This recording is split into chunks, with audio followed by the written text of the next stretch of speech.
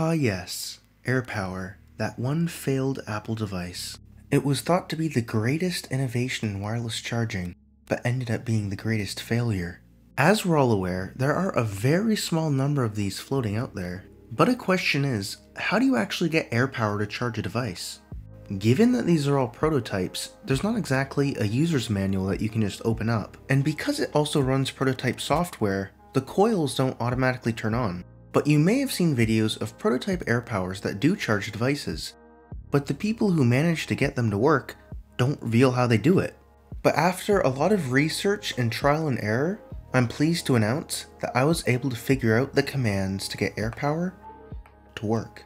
And I'll show how I did it. So the first thing that I needed to do was figure out a way to communicate with the AirPower. I won't go into too much depth in this video because I actually collaborated with 91 Tech on a very historical take on AirPower, and we went into the whole serial process of how to interface with the AirPower and whatnot. So just to avoid repeating a lot of information, we're going to skip that part. So the first command that we run on the AirPower is get startup commands.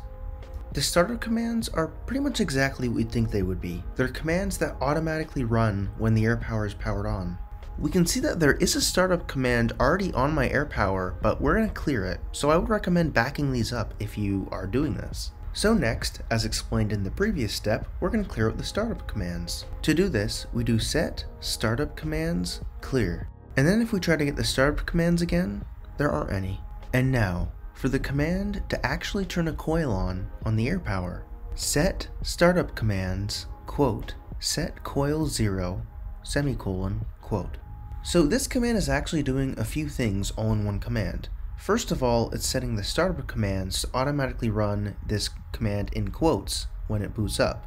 And secondly, the set coil 0 automatically powers on coil 0, or aka coil 1. Now we can unplug the AirPower and plug it into a USB-C charger. And if we put an iPhone in a very precise location, because of course it's only turning on one coil, as we can see, the AirPower actually works. And of course, we can charge other devices with the AirPower. If we put on some AirPod Pros, as we can see, it charges those too. And to top it all off, we can even charge a prototype iPhone 8 on a prototype AirPower. Now that's cool and all, but the thing is, AirPower has more than just one charging coil. Particularly, the prototype AirPower that I own has 22 in total.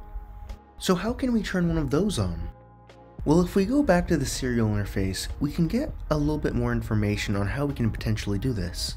Because we have the set coil startup command already turning on, we can see that if we do get coils, it says that the output for coil 0 or coil 1 shows on. We can also turn off this coil by doing set coil 0, but instead of doing set coil 0, what if we did a different number? Inputting 21 instead and then doing get coils, we can now see that coil 21, aka 22, is on. So now doing the same steps that we did earlier to mess with the startup commands, we can do coil 21 instead of coil 0. And now plugging the AirPower back into a USB-C charger, if we now put the iPhone on the opposite end of it, as we can see, it charges it. Now with all this being said, you may be wondering, why don't I just turn on two coils and have two devices charging at the same time?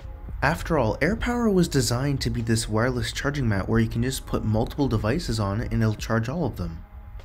Well, yes, while that is true, you have to remember this is a prototype AirPower, and prototype AirPowers have an extreme case of overheating, which happens when it charges devices.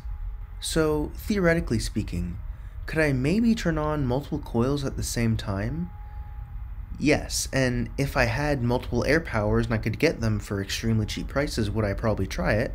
Yes. But I really don't want to take a risk in needlessly destroying a piece of history.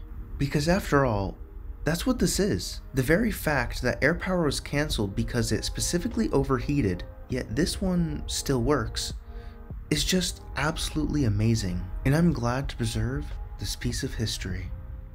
Thank you for watching my video, and I really hope you enjoyed it.